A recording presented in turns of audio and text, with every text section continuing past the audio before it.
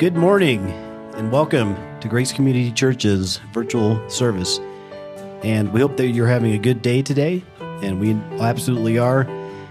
Thank you for being with us. We love producing these videos for you guys, and we hope that you can enjoy this, sit back, sing, relax, pray with us, and good morning and God bless.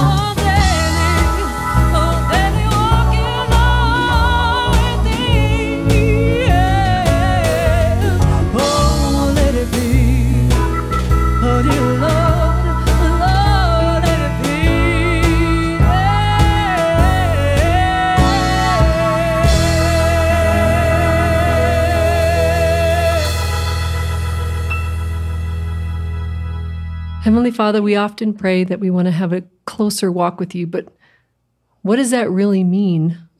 What does that really mean that it needs from us? What kind of commitment and change do we have to make in our life to have a closer walk with you? Father, sometimes I think we say things, we ask for things, and we don't really understand the gravity of what those requests mean. There is something required of us, Father, faith, to ask and seek and knock in faith, to be committed in our heart, to repent, to ask for forgiveness, to live out the life that Jesus lived when he was on earth. I think, Father, that sometimes we just need to evaluate what is required of us to have what we want when we want that closer walk with you. Father, I ask for forgiveness for the times that we've not walked close. And I ask for forgiveness for the times, Father, we've been superficial and reckless in our love for you. Father, we just want to love you the way that you deserve. And I know that's not possible because we're human, but I know that because of the sacrifice of Jesus, because of his blood, I believe that we can, Father, truly give you our whole heart and soul. It's only in those moments where we let Jesus completely envelop and take over, and we decrease. And Father, I just pray that you would help teach your children what that means. Everybody in this church, everybody watching this video, the world over, Father, we want to see your glorious will be done. Thank you for the days that we've been given. Thank you for the days that we have allocated left to our life that you've given us. And Father, every day we will praise you. We will praise you, and if we don't, we ask for forgiveness. And we know it'll be there because we know your promises are sure. Thank you, Father. In Jesus' name we pray. Amen.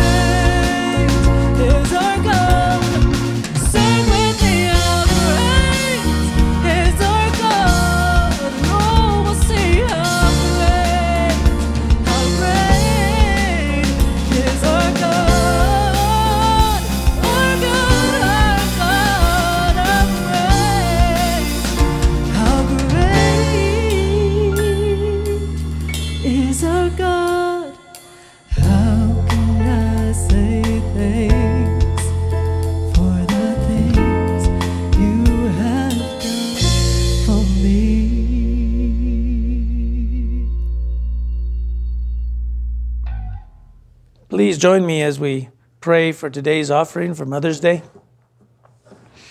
And perhaps if you want to remember your grandma or one of your favorite aunts or your mom, if they've already gone into eternity, perhaps it'd be a good thing to remember them by giving an offering in their name and say, this I'm doing for the sake of the memory of my mother or for the honor of my mother.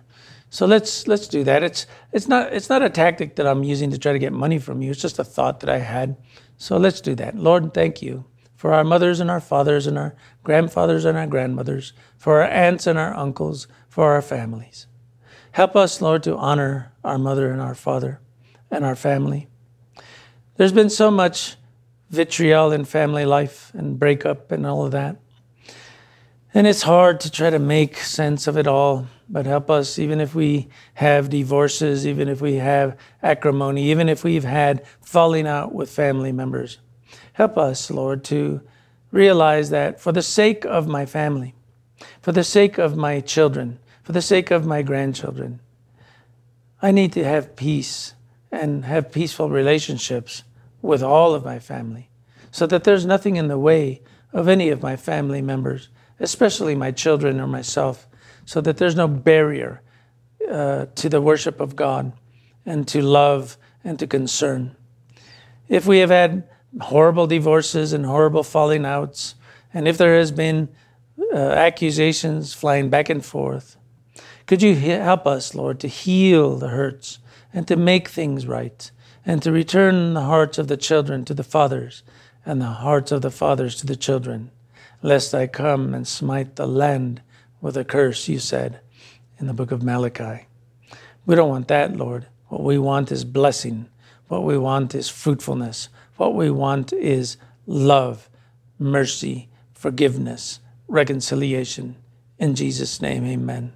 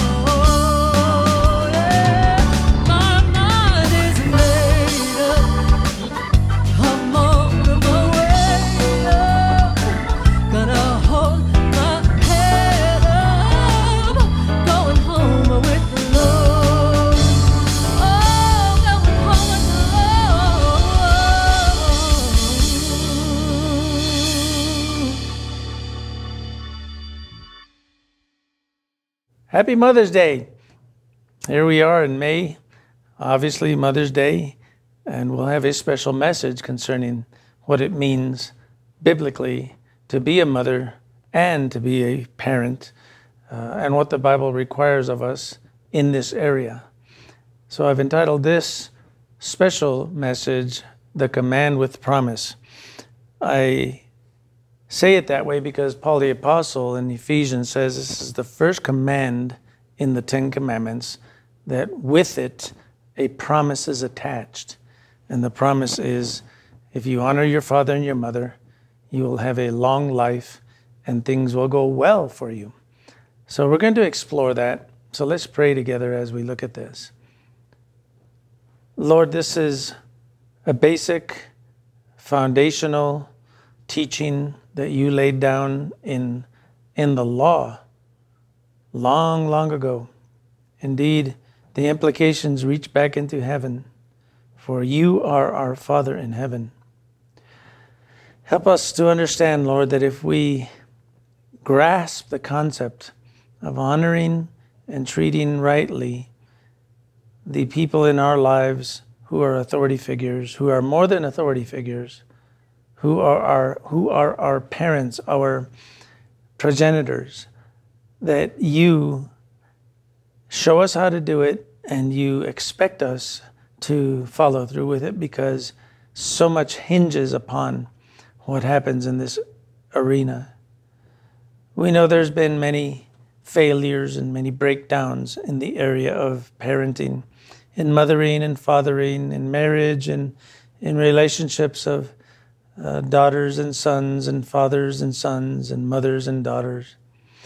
We just pray that no matter where we're at in the time that we live, that we could always return to the ideal. And the ideal is perfect.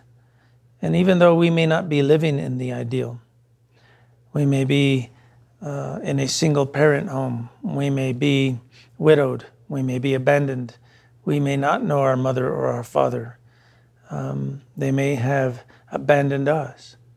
Help us, Lord, to see what you say in scriptures about this and to take it to heart and live it out. In Jesus' name, amen. So follow along with me in your sermon outline. The first command of the second tablet, there's 2 tablets of the 10 commandments. The first commandment in the second tablet is honor your father and your mother, so that you may live long in the land the Lord is giving you.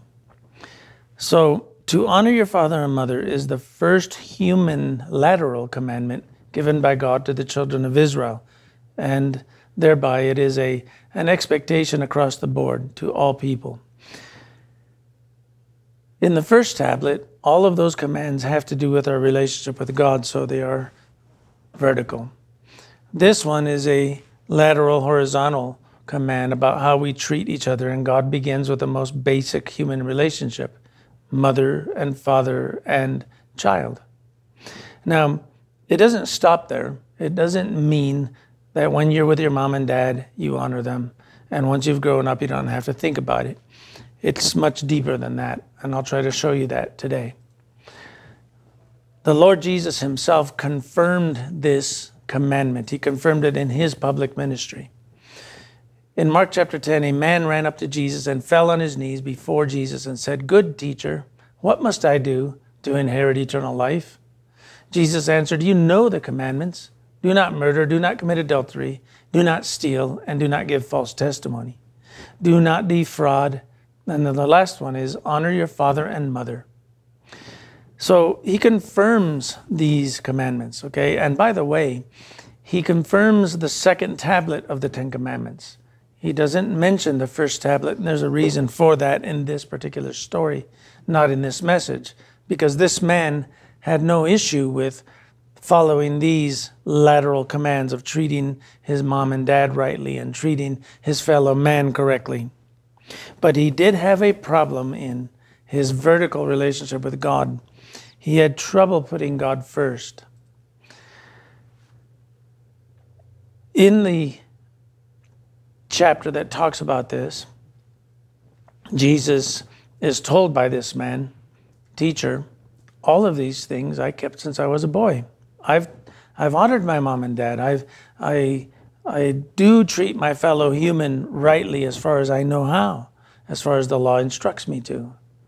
Then it says this, Jesus looked at him and loved him. So the Lord loves the people that obey the command to honor your father and your mother. He loves people that obey this command or any of his commands. But it's really important to see this. The Lord loves people who obey the command. If you want the love of God in your life, you have to be in agreement with what he says is right and what he says is wrong. As it says in the book of Amos, how can two walk together unless they be agreed?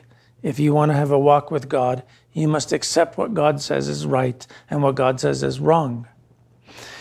One thing you lack, Jesus said to this man, go and sell everything you have and give to the poor, and you will have treasure in heaven. Then come and follow me.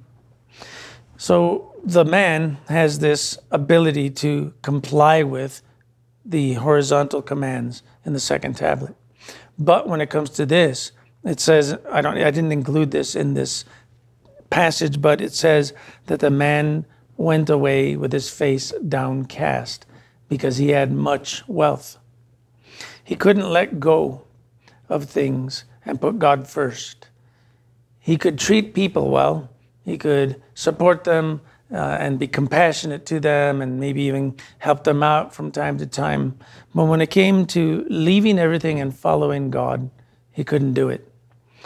And that's why Jesus started with a second tablet, because he knew that this man had no issues with that. But when it came to the crux of the matter, the first question that he asked was, how do I get eternal life? He had an innate hunger inside of his heart that, okay, I live pretty good with people around me, but there's something missing with me and God. And I need that. I know I do. I want eternal life. I want to make sure I have it. And Jesus tells him, just let go of it all. Let go of all of it.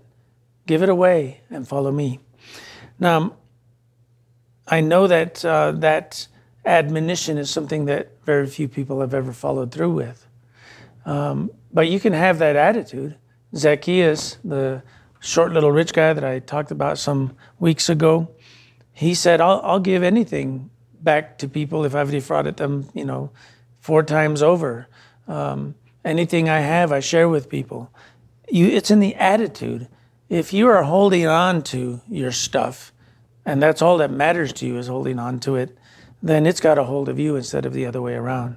Let go of it. Give it to God. Even if you still manage it, if you still take care of it, give it to God. Use it for God. Use your car for God. Use your house for God. Use your money for God. Use everything that you have for God, and God will bless you for it. And put God first. The Lord loves those who obey the command. But the command that we're focusing on today is honor your father and your mother. And when you do this, the Lord will love you. Now, the Lord kept this command personally. He didn't just talk about it intellectually or academically. He actually did it. And he did this even as he was dying for us. While he was on the cross, while he was becoming, if you will, the sin bearer, the Lamb of God who takes away the sin of the world, while he was doing that, he still had time to stop and honor his mother. Watch. Near the cross of Jesus stood his mother's sister, that would be his aunt, Mary, the wife of Clopas, and Mary Magdalene. When Jesus saw his mother there, and the disciple whom he loved standing nearby, he said to his mother, "Dear woman, here is your son," and to the disciple, "Here is your mother." From that time on, this disciple took her into his house. What's going on here? As the eldest son, Jesus had responsibility for his widowed mother. We think that Mary was widowed because Joseph is never mentioned in the area of the crucifixion accounts. So we think that he had passed away, and Jesus, as the eldest son, had primary responsibility for the care of his mother. So he gives that care to one of his disciples. Even though he had brothers, James and others who are mentioned, they had not yet given their hearts to the Lord. So he trusted a man that had given his heart to the Lord, John the Apostle. And John the Apostle took Mary into his home and took care of her. So that issue was taken care of. The Lord kept that. Honor your mother and honor your father. He kept that. He did it even as he was dying. When people say, I don't have time for, visiting the old folks in the old folks home, or my mom or my grandma, I don't have time. If Jesus had time, to take care of his mother's situation while he was dying for the sins of the world, then you have time too. The apostles confirm this teaching of honoring your father and your mother as church doctrine. It's a foundational belief of Christendom as well, not just in the Ten Commandments of the Jewish law, but it translated and transferred into the new covenant of the Christian church. The Apostle Paul, Ephesians 6. Honor your father and your mother, he says. This is the first commandment in the 10 with a promise. If you honor your father and mother, things will go well for you, and you will have a long life on the earth. The longer I live life, the more I realize that this is more than just a suggestion.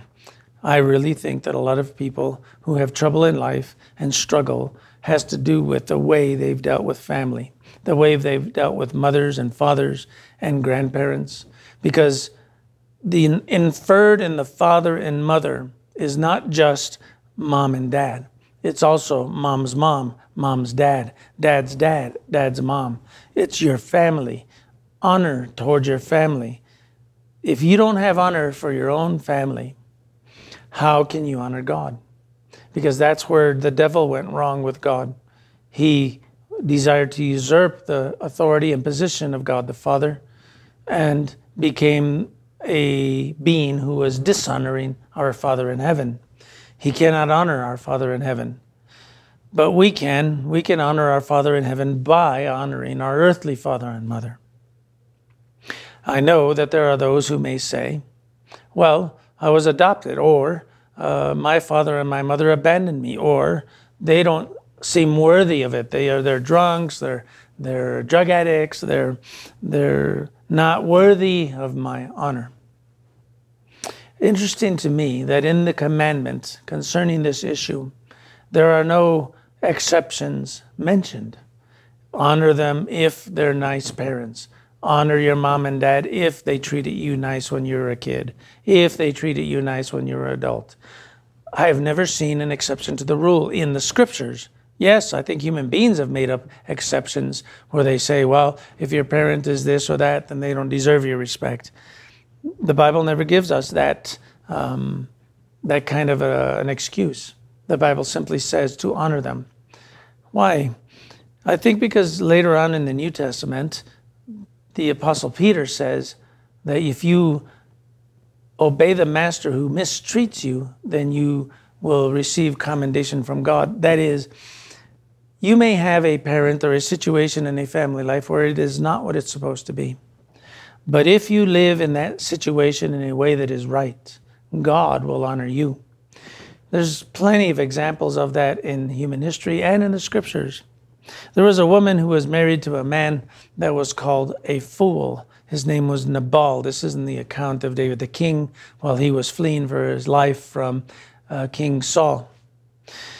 David had been taking care of Nabal's flocks out in the wild and guarding his shepherds from being raided, and he expected some kind of a return for that, and the man just totally dissed him, and David was about to go in and take it all by force. But the wife, her name was Abigail, she went to David secretly and gave him supply and payment for all of the protection, and said that she understood that her husband was problematic, but she wanted to make sure that David was okay, and David was pacified, and he did not take his men and take everything by force. And indeed, later on, Nabal, the man, actually dies, and Abigail ends up being able to be married to none other than King David himself. You may live in a family and be in a marriage or be in a situation where it's not ideal, where the people that you're in association with in relatives way, in the way of being related physically, there's problems.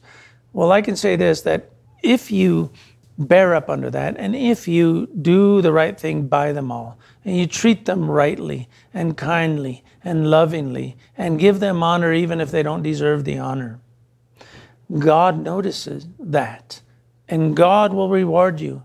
He will reward you. I could testify of this personally, okay? I won't give you the stories, but I'll tell you that it does work. Even when you have difficult family situations, do the right thing, always do the right thing, go the extra mile, turn the other cheek, love your brother, love your enemy, even if they're people that you think are in your own family. God will support you. And it says here, he will give you a long life and it will go well with you. It being life. Life will go well with you. God will bless you. He will help you. God himself expects honor. That's why I said that this commandment harkens back to our Father in heaven. If you cannot honor earthly parents, how can you expect to honor the Almighty God? Everyone's always second-guessing God. Everyone's always coming up with their own interpretation of the way God should do things and God should orchestrate life. But once you get to a place where you say, you know what, God, you're on the throne, I'm not, I honor you. I don't understand everything that you do or why or how, but I honor you, I respect you, and I serve you anyway. God honors that. Watch. Malachi chapter 1, a son honors his father. This is God speaking in the first person to the people of Israel through the prophet Malachi.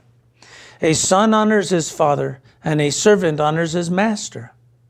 If I am a spiritual father, if I am your Father in heaven, where is the honor that is due to me as your Father and your God? Where's my honor? If I am a master, where's the respect that's due to me, says the Lord Almighty. So we see here that God is expecting honor. Why does he expect it? Is it because he's egocentric, or is it because he gets hurt feelings if people don't honor him? He may get hurt feelings because we are created in his image, and his feelings were hurt right before the Noahic flood, where it says that he was grieved in his heart, that man had become completely corrupted and wicked, and it grieved him that he had made man on the earth. So yes, he does get his feelings hurt. But more than that, why does he expect honor? It's because it's good for us. Because when we honor our parents, our boss, the cop on the beat, our teacher, our employer, then it makes everybody's life better. When we do not honor that, everybody's life becomes more chaotic because nobody honors anyone, even if they deserve the honor. And that's a sad commentary for our culture now in our day and age, actually, because we're in a place where there's hardly any of this left. And I'm wondering where it's going to go and how long it can continue to go on before it falls in on itself. That's not to be negative. It's just that I know that honor of the authority figures in our lives and the people that should be honored, if we do not do that, then it's going to be destructive. Honor means material support. When I first began to teach this and see this in the scriptures, I was quite amazed at it, because honor to me in the past meant, say, hey, mom, hey, dad, how you doing? Send them a card, tell them you like them, you love them, stuff like that. And you should do that, obviously. That goes without saying. However, honor in the scripture means much more than that. It is material support. It is that when they are elderly, when they are unable, when they are sickly, when they need financial support, they need personal assistance. So many times our culture has decided to turn towards caregivers instead of doing the care ourselves. Well, I've got a career, I've got kids, I don't have time. I think that we need to rethink those things, because how many of you see on ads all the time, was your loved one hurt in a long-term care facility, and call us and we'll get the settlement that you want. Because you cannot entrust care of your kids or your family to strangers. You can't do it. Money cannot buy that love. Only you can love your mom, your dad, your grandpa, your grandma, your kid. You're the only one that can love them. You can't buy that love. It has to come from you. Jesus replied to the Pharisees who were criticizing him for one of the things his disciples were doing. He replies to them, why do you break the command of God for the sake of your tradition? For God has said this, honor your father and mother, and anyone who curses his father or mother must be put to death. So Jesus is featuring again this commandment, the second tablet, first commandment. Honor your father and your mother. And even to curse your father and mother is a death penalty offense. Why? Why is that so serious? I believe that God put that seriously there because if people are culturally allowed to diss their own family, disrespect and curse their own mom and dad, then that person is a dangerous person. That person is going to bring ruin on everybody. Because if they cannot respect their own mother and father, how can they respect anyone around them, including themselves? That's why God put it as a death penalty, because if they can't respect their own mother and father, how can they respect God who saves the soul? So it's a death penalty spiritually to not have honor and respect and concern for your own mother and father.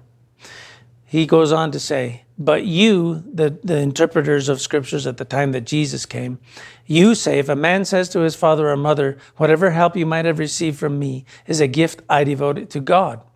He is not to honor his father with it. Thus you nullify the word of God for the sake of your tradition. You hypocrites. What's going on here? The leadership, spiritual leadership of the people of Israel at the time of Christ on earth said in their interpretations of the Mosaic law to people, look, if you want to give money to us at the temple, at the synagogue, give it to us. But the Bible says I got to take care of mom and dad, and I barely got enough to make my ends meet, and this was meant for my mom and dad. Well, that's okay, guys. We've got a little loophole for you. If you devote this to God, then it frees you from the command of honor your father and mother by supporting them with that money. You can give it to us instead. And Jesus calls them hypocrites. And inferred in this teaching, by the way, is that Jesus and the Jewish people understood that honoring mom and dad meant material, financial support, personal support. It does cost to take care of mom and dad. It does cost to be involved in their lives when they're elderly. It costs, but it's worth it. It's worth it. I'm telling you, it's worth it because I'm experiencing that right now. And the things I've been learning through it are better for me than anything else that I've learned. Faith is proven in the application of honor your father and mother. It's proven. If you have faith, if you say you believe in God, if you say you're a Christian, if you honor your father and mother, you prove it. Watch. In 1 Timothy, Paul says, if a widow has children or grandchildren, they should first learn to put their religion into practice by caring for their own family and repaying their parents and grandparents, for this is pleasing to God. So again, honor thy father and mother, does it mean just mom and dad? It means grandparents as well. Interesting. It means your family. It means you should be concerned about your family. Why? Why? Because it is your primary responsibility, that's why. And when you do this, it proves whether you are a believer or not. And that's what Paul says here, put your faith into practice. In other words, if people don't do this, it says failure in this reveals actual paganism of the worst sort. That's compared to pagans who are pagans from their pagan religion. Watch. If anyone does not provide for his relatives, and that means provide financially and materially and with physical support. If you don't provide for your family, relatives, it says here in 1 Timothy 5:8, and especially for his immediate family. So interesting that the extended family is inferred in this as well. How's your uncle doing? How's your cousin doing? How's the extended family doing? Are they begging in the streets? Are they down and out? Shouldn't you be concerned about them? They have denied the faith, and they're worse than a pagan unbeliever. So failure to have this concern of one, honor your father and mother, look out for your family as much as you know how to look out for them. Then if you don't do this, then you have denied Christian faith. The end times The end times, which we are in, are characterized by parental disrespect. We're living in it now. When I was growing up, if you didn't get up when the older folks walked in and offer them your chair and ask them if they wanted something to drink and took their hat and their coat and hung it up, you were in trouble. If I went to school and I got in trouble with a teacher and the teacher told my dad, the teacher didn't get in trouble, I did. It's just something that we've lost. It used to be that young people would say, yes, sir, no, sir, and let the old person go through the door first. Now they barge right in front of them. There seems to be no concern anymore for respect. And I'm not complaining. I'm only crying out in the desert that we need to return to this. We need to start expecting this and instilling this in our children, in our grandchildren. We need to expect it by saying, no, you need to talk to me this way, not that way. I'm not your old buddy, your old pal. I'm your dad. I'm your grandpa. I'm your uncle. And address me that way. Because when you teach respect, it brings respect to everything and everyone. In 2 Timothy, in the last days, Paul the Apostle says, difficult times will come. And he actually says this, the Holy Spirit says, difficult times will come. People will be lovers of selves, lovers of money, boastful, arrogant, revilers, disobedient to their parents. I don't care what my folks think. I don't care what my family thinks. I'm going to do this. Ungrateful, unholy, unloving, irreconcilable, malicious gossips, without self-control, brutal, haters of good, treacherous, reckless, conceited, lovers of pleasure rather than lovers of God. So honor thy father and thy mother. It's eroded. It's being eroded. It continues to be eroded, but you can stop it by you being one of the people in this world who commits to, you know what? I don't care what the rest of the world is doing. I'm still going to do life the way God wants me to do life. Now, the greatest honor that you can bestow on your family is this. Follow God. Follow the Lord. Commit your way to the Lord. Commit your life to the Lord. Because then you won't be a problem child in the family. People won't have to wonder, what happened to so-and-so? Did he drink himself to death? Did she drug herself to death? Is she out in the streets? Is he out in the streets? If you're following the Lord, it takes away that concern that parents and grandparents and uncles and aunts and cousins have for the problem people in the family. Once you give your life to the Lord, it makes everybody breathe a sigh of relief. When Jesus drove out thousands of demons from the one man in the cemetery across the Sea of Galilee, he tells them, go back and tell your family the great things that God has done for you.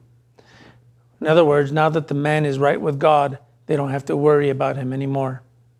Someone told him, your mother and brothers are standing outside wanting to speak to you. And he replied to them, who is my mother and who are my brothers? Pointing to his disciples, he said, here are my brothers and my mother, for whoever does the will of my Father in heaven is my brother and sister and mother. So we need to understand that if we're going to honor our family, our mother, our father, our heritage, the first and most important thing that requires is give your heart to the Lord. By giving your heart to the Lord, you confirm everything that your family hopefully holds to. Now, if you grew up in a family that didn't believe in the Lord, you're still not exempted from honoring them, caring about them, loving them, praying for them, because God expects that no matter what. But start by honoring God, honor your Father in heaven, and then He will straighten out the rest of the honor issues and the needs that you have to address in your circle of friends and family. Let's pray. Thank you, Lord, for the admonitions of scriptures. Some of these admonitions are very difficult, especially for people who have been abused, by family members even, by fathers and mothers perhaps. So help us to understand how to do these things, how to honor in a way that is pleasing in your sight. We pray that you'll use our lives, and no matter what our family's been, or what its history is, or how dysfunctional we have lived in it, help us to bring the sanity of the gospel and the love of God back into the family. For we do today honor our mothers, for it is called Mother's Day. But we don't want to just do this once a year. We want to live our lives every day this way. Honor our father and mother. In Jesus' name, amen.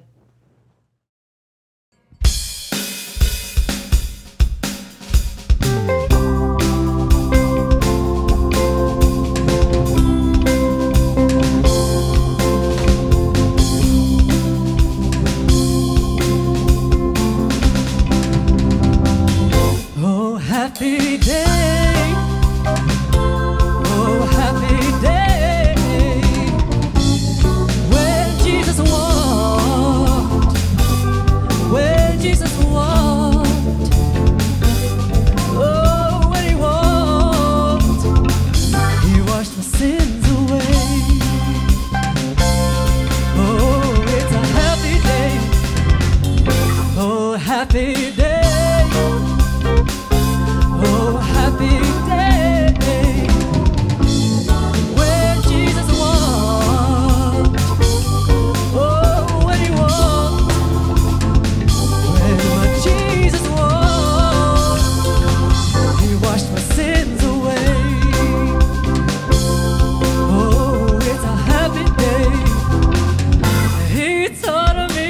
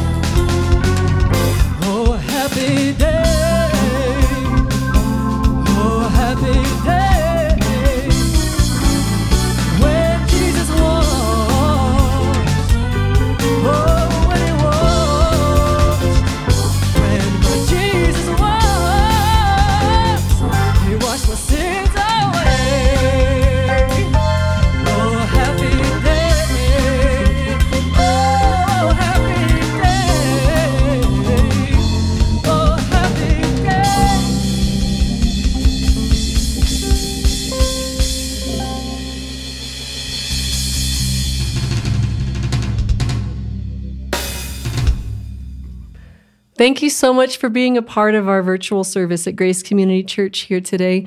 We really do consider you family. We really pray that everything's going well in your life. And just know that if you do need prayer, you can contact the church and send in a prayer request. And we appreciate the contribution and the support for these videos. It really has been a blessing. I can't tell you how many people we've met out in the community that have talked about the impact it's had on their life. So thank you so much for your support. Please feel free to like our page and subscribe and share with friends and family. We can't wait to see you next time. Thank you.